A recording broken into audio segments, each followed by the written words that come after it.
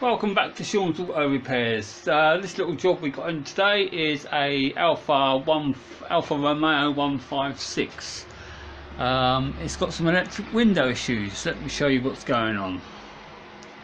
Right, first of all, let's put the ignition on.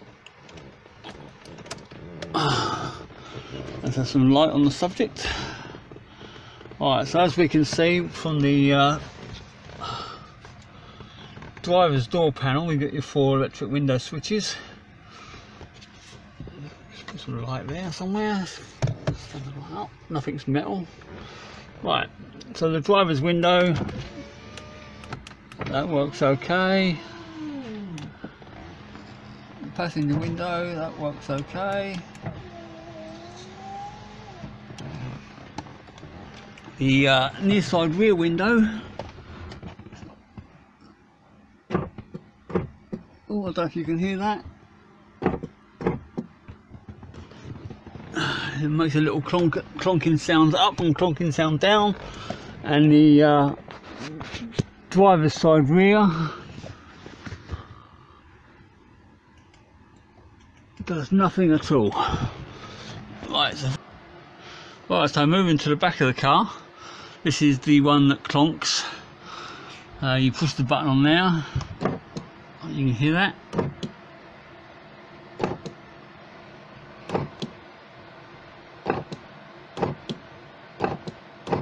It's trying to do something. The one on the other side doesn't do anything at all. I've tried the cut off switch on the main panel, that doesn't do anything either, so we've definitely got power coming to this one. So what we'll do, we'll take the door panel off and see what's going on. Alright, first thing we need to do is to flip the grille cover off.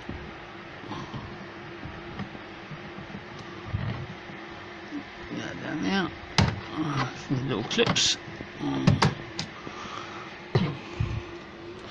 And inside there we need to take the speaker out.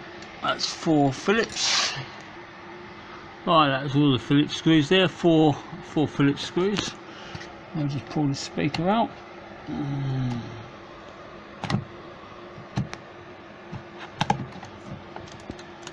And we'll just disconnect that from the multi-plug. And then inside there you've got 2 more screws. We'll take those out. That's those 2 clear out of there. So now we need to get this switch unit out. So first of all, we need to pick out the little mat that's inside.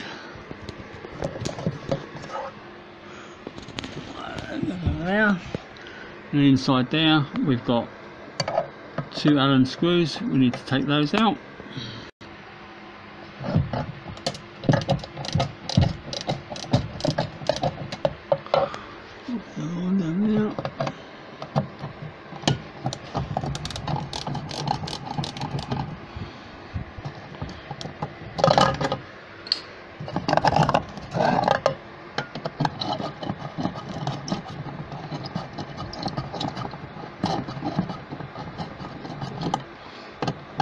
Same for that one.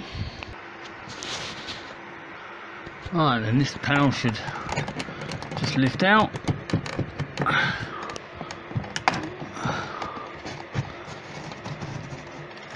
Just like that. And then we just need to disconnect that wiring harness without losing the screws. Like so. Put that back down there. And next we have a little plastic cover there to take off.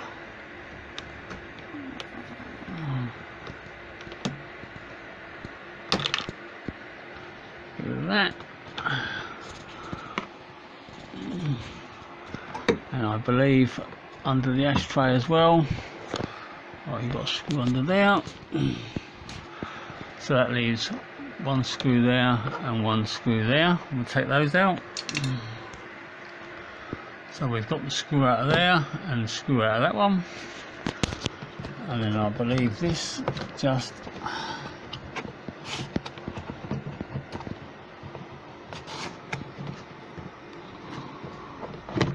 slots over, you can see, slots over the door handle like that.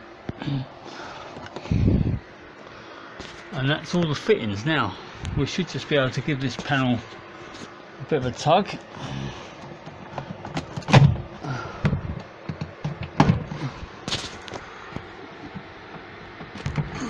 Oh no, we've got these two bolts here. Missed those. What are they? 10mm. 10mm there, 10mm there. Right, so that's those two off. 10mm nut off there, 10mm nut off there. Now I believe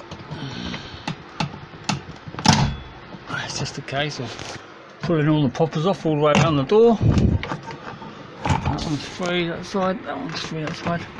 Oh, then we have to take this little cover off here. There's that one there. Right, one moment, we'll get this cover off. Right, that cover's off, and that is just held on by one Christmas tree type clip in the middle, and that just slots down by the panel. You can see that. So we'll get rid of that. And now the panel is free.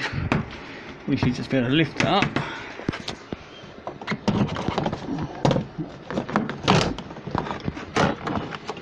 And hey presto, the door panel comes off. Right, we're back in a sec. Alright, now we're down to the polystyrene insulation. So we've got to get in here somewhere. So what we'll do is we'll cut down the side there along the seam of the sealer and see if we can get inside the panel. Alright, with a little bit of trim with the Stanley knife, we've managed to get that all off in one piece. So we'll put that up there out of the way. And now we can get to the motor.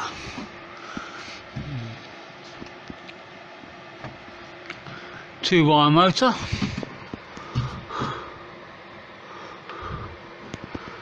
First of all, we'll stick some back probes in there and see what we get. Right, so we've got the plug off the motor there, so it comes through the door here. I've got two back probes on it. I'll put my switch back on and my scope's running up there. So all we need to do is to press the down button and we get a 12-volt feed there, off and up, and that reverses it, 12 volts, nice and steady.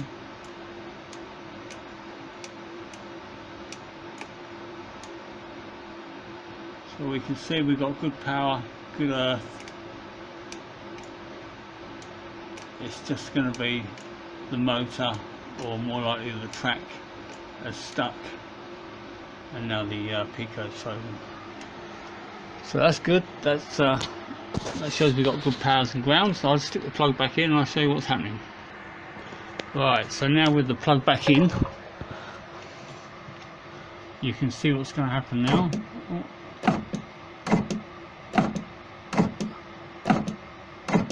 See the cord is, the mechanism is trying to move, but something is seized up. So we need to investigate that a bit further. Alright, so what I found was the problem was in this cable here, it's like a bicycle cable. It runs on a track. It goes all the way around and it just pulls, literally this cord pulls the window up and down a track that's up here. And the cable was going tight or seized in this bottom cable where it goes from the motor. It goes round and it goes up to a joint under there. I don't know whether you can see up under there. Let's get that out of there.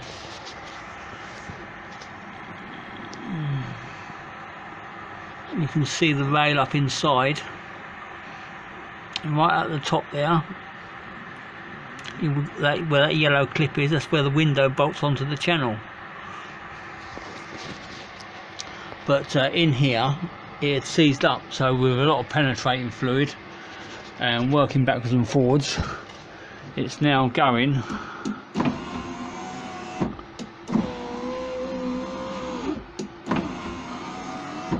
Now working lovely.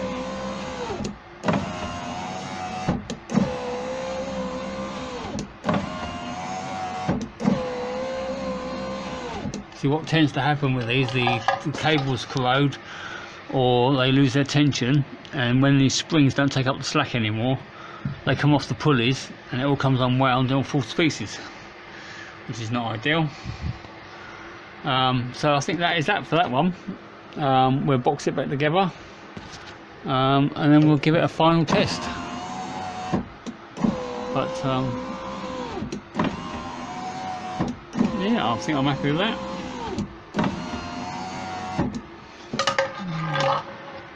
Right, and that's that one all back together again. A nice clean window. Down and up.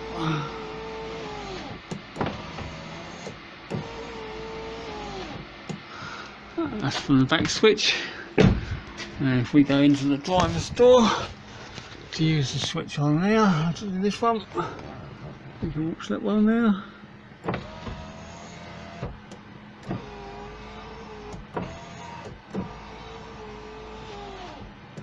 Right, so that one done. Now let's go on to the one that doesn't do nothing at all. I'm suspecting for this one a switch, because it doesn't feel very good. Right, be back in a moment.